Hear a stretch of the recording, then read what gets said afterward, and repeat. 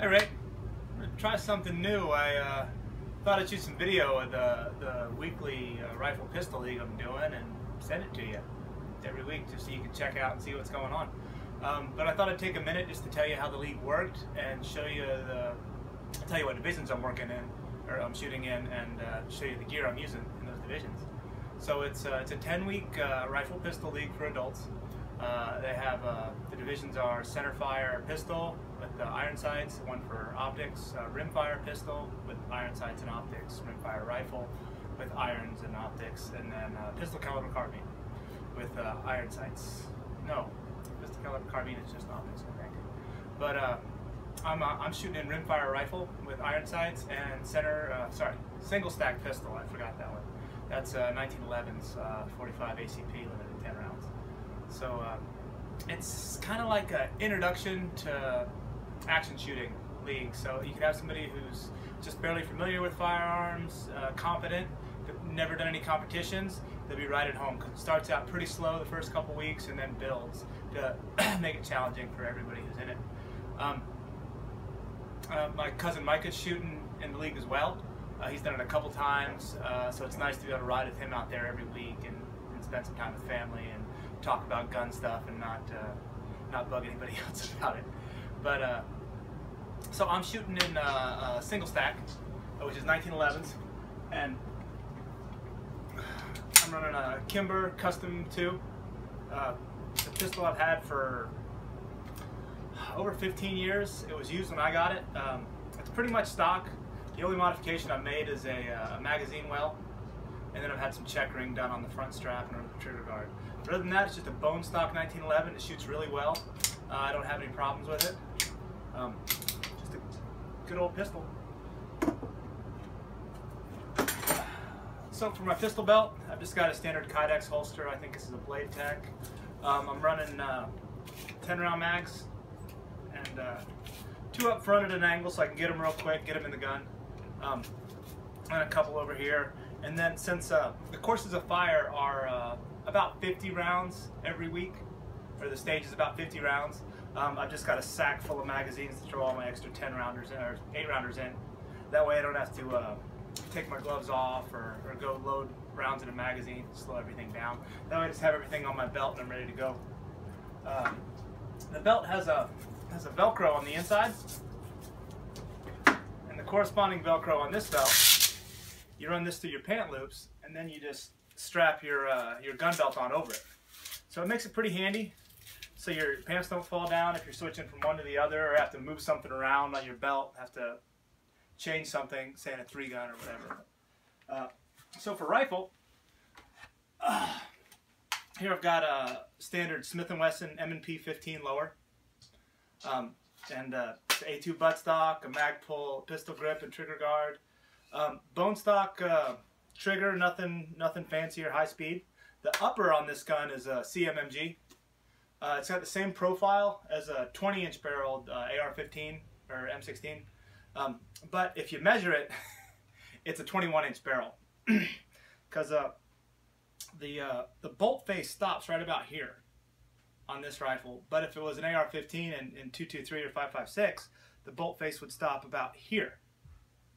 But to get that profile, the barrel just had to get longer on this end. So even though they list it as a 20-inch barrel on their website, it's a 21-inch barrel, and it's got the right twist for 22 long rifle, and it shoots really well. Standard A4 detachable carry handle rear sight with both apertures, the large and the small. Adjustable for windage, and so windage and elevation. I'm running a 25-yard zero because most of the targets, I think the farthest we shoot in this league is 30 yards. So it's all pretty much close up, just ding them as fast as you can and move on. I normally run a 50-yard zero, but that puts me, I don't know, about an inch and a half low at 25. And some of the targets he throws out there are just a little bit bigger than a quarter. So just good to know where you're hitting. I can come 14 clicks down and have a 50-yard zero. That just puts me low at 25. But right now I'm running dead on at 25. Puts me about 3 inches high at 50. So yeah, that's the rifle. And then my rifle belt is just magazines. So running it up front. I've got the one to charge the gun over here when I first charge it, and then, you know, the fast one to grab it up in. I'm running 25 round Black Dog machine, 22 rimfire conversion mags. Really great mags. I had a bad batch, I think I got them a couple years ago, where they all seemed to crack up here at the top of the magazine. But they replaced them all with brand new ones, and I've had no problems with the new ones. I've also got some 15 rounders of the same style, just in case we run into a long course of fire and I need to have a few extras. And I'll stuff them in my back pocket or in my hoodie or something.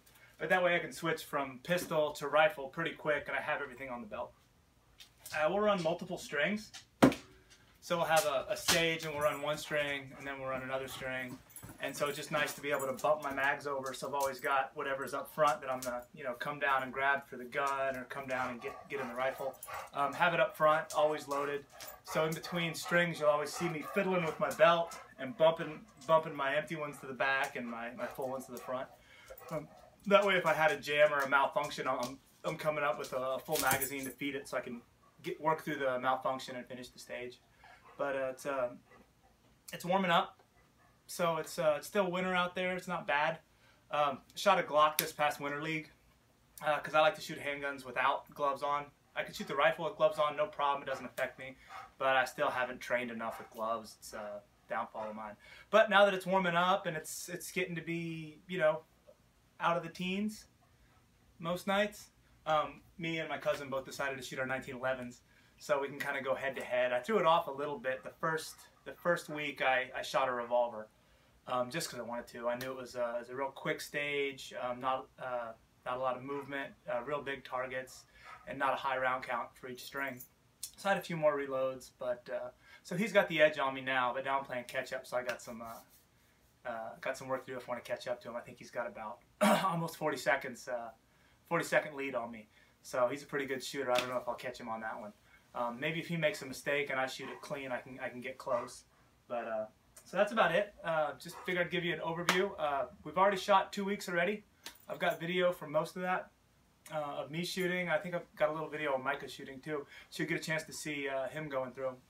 He's shooting in single stack with me, and he's also shooting rimfire, but he's got an optical sight on his rimfire rifle.